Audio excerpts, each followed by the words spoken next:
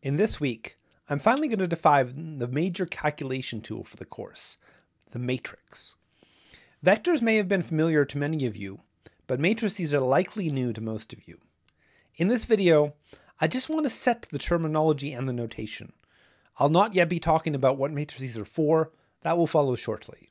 So, what is a matrix? Well, it's a finite two-dimensional box of numbers.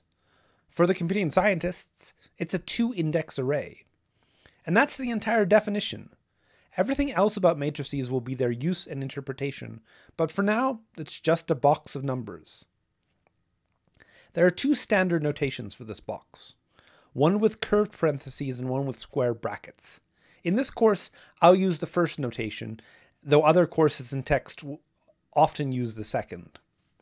As I said in the assignment guidelines, I do expect you to follow my notational conventions for the assignments, so please write your matrices with curved parentheses, not square brackets. A matrix has some number of rows and columns. This one has 3 rows and 2 columns. To refer to this, I sometimes state the size, saying that this is a 3 by 2 matrix. When I say number by number, the first number is always the number of rows, and the second number is always the number of columns. The numbers in the matrix here are integers, and most of our examples will be full of integers, but the numbers can be anything. Integers, fractions, irrationals, even complex numbers, though there are very few of those in this course. If I want to write a general matrix, an arbitrary array, I do it this way. Each of the numbers has 2 indices in the subscript. The first index is the row, and the second index is the column. So A subscript 21 is in the second row and the first column.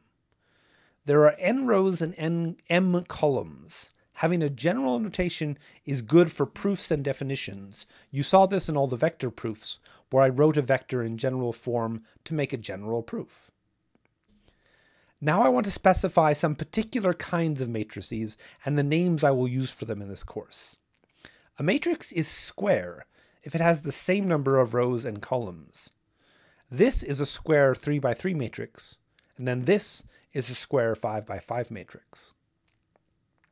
A matrix that only has zeros in it is called the zero matrix, and there is a unique zero matrix for every size.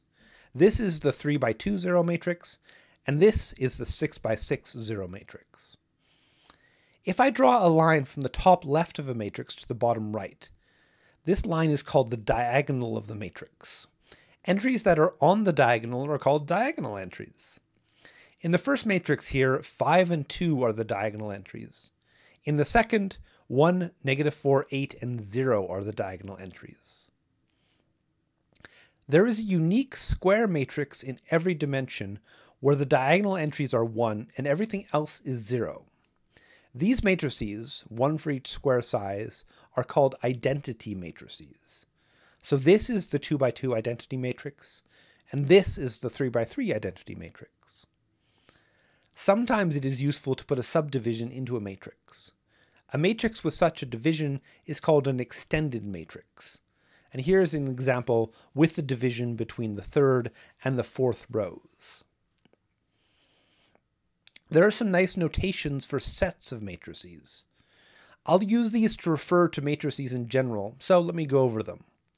The set of all matrices of a particular size, say n by m, is written uppercase M with the subscripts n and m, and the number set in brackets. The number set shows what kind of numbers are in the matrix. In this case, the matrix has real numbers as its entries.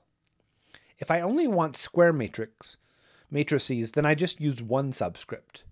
This is indicated by n square matrices, and again the number set here is the real numbers. If I want a different number set in the matrix, then I replace R with some other number set S. For example, this symbol represents the set of all square n by n matrices with integer entries, and this one the same with rational entries. That's it for the initial terminology. In the next video, we'll move on with the actual uses and interpretations for matrices.